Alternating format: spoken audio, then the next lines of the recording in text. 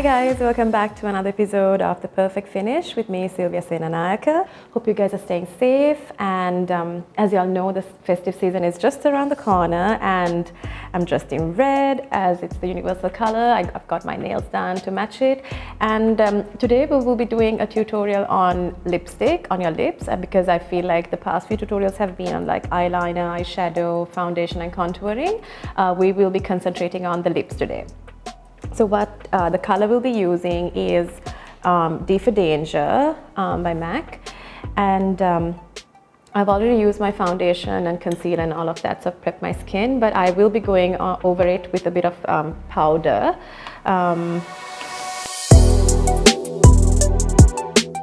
And I use the corrector, concealer, and then my foundation, even around the corners of my mouth and my chin, wherever the skin tone is different. I've used the corrector, concealer, and then foundation. So then we'll be using this color, and what I usually do is I outline my lips with the lipstick. I don't use a brush as such, so I just go over it.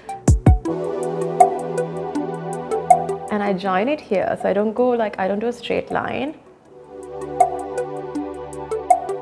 So that it gives like, it looks like your lips are fuller. And the same thing, I do it here. And I make sure that these two cross one another.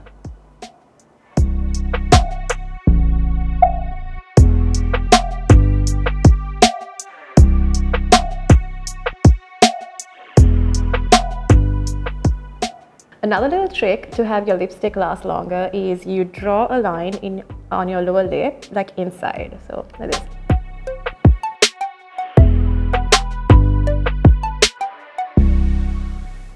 So all is well and covered, and if you feel like you've, smudged it a bit, you just wipe it off. And then I'm gonna use my blender to just set everything around it. And if you want a bit of highlighter on your upper lip, you can just do so. And since it's a darker color, you might want to be careful when you put your finger there, but be careful doing this. And that's that. So you can use whatever lipstick color that you are comfortable with. However, I feel that darker colors last longer, especially when it's at events that you can't really get away often to touch up, so on and so forth. So yes, I used this color, but you can use whatever is best for you. So this is the final look with the lips. I hope you enjoyed it, and I hope you found it useful. Thank you for watching, and see you again next time.